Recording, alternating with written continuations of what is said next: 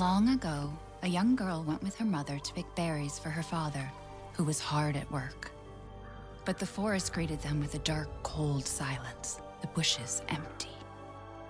Yet determined to find the berries, the rascal broke free from Mother's grasp and vanished into the trees.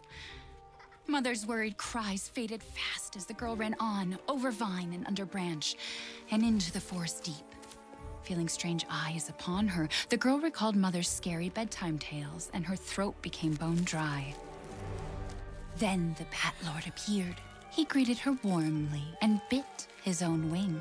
"Come, child, quench your thirst," he said.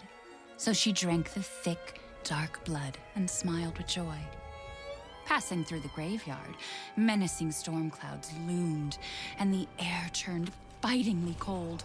The girl was shivering in her thin clothes.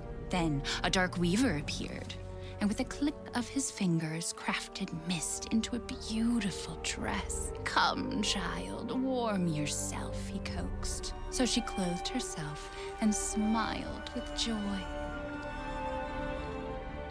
Across waters deep and ominous she went, hoping a boat she found would carry her home. But hunger's grip tightened and her heart grew heavy. Then the Fish King appeared and offered one of his many fins. "Come, child, eat your fill." So the girl ate and smiled with joy once more. Continuing on, she soon entered the forest's dark heart.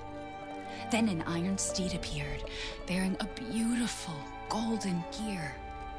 The creature said nothing as the girl approached and snatched what she thought was another gift. The horse grew angry and summoned the other monsters. Terror filled the girl's heart as the wild wind rose around the beasts.